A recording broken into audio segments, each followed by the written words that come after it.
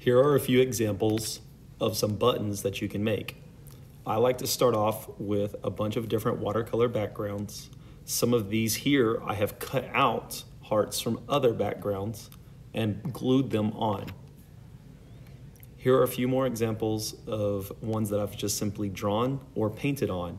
I like to have an abstract background, and then as you can see here, maybe black out everything that's on the outside so that it just leaves the heart on the inside instead of just always painting the heart on the inside. It does not necessarily have to be a heart. It could be a lot of different things. It could be an image. It doesn't even have to have anything to do with Valentine's Day.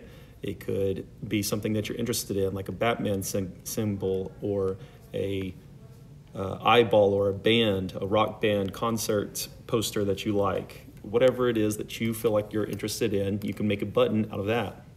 Here I used gold foil to glue onto this abstract background to give that unique image. Here they have had their unique background of watercolor, and then they used pen and ink and colored pencils to be able to draw this on top of it. This is acrylic paint on top of a unique background. So they created the background first, and then they painted acrylic paint on top of it. You can see how that paint is a little bit thick. Try to keep it thin, but it will work still.